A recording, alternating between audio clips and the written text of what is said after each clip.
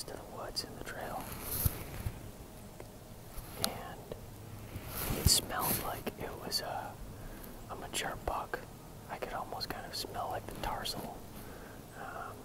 But we'll see. We're going to hang tight and see if anything shows up.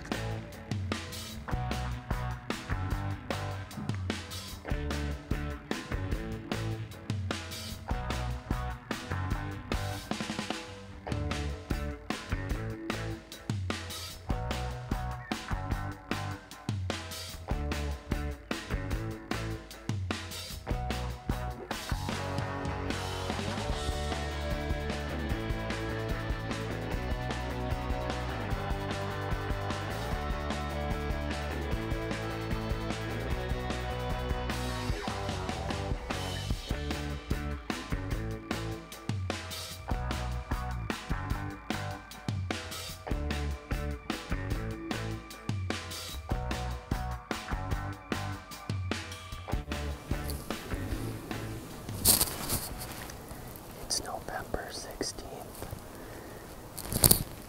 and I finally just had a bunch of the does walk off. I had 6 does show up, or 6 antlerless deer. A few of them were skippers, but I think 3 or so of them were mature does. All came in at maybe 7:30 in the morning. And I can't believe I'm saying this, but I shot one. It's the last thing I would be expecting to shoot during the rut. But no bucks were following them. I can't believe that. I'm going to stick around for a little while longer just in case a buck does end up showing up. But this is just such a wild rut. I can't believe it. Maybe there are just so many does around here that the bucks are preoccupied. It's so weird. Alright, let's go see how the arrow looks.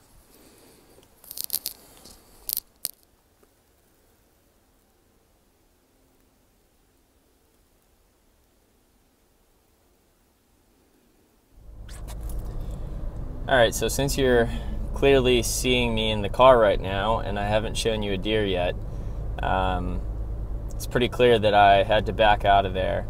And just for all you watching this, I'm sure that there are plenty of experienced hunters who know if the shot's questionable.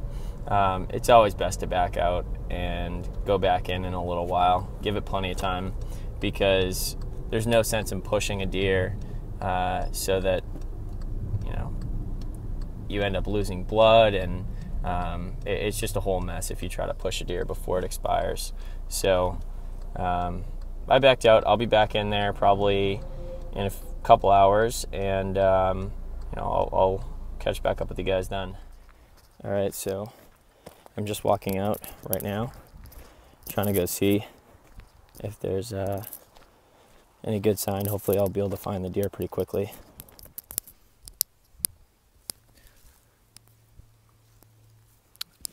Got some blood. That's a start, at least.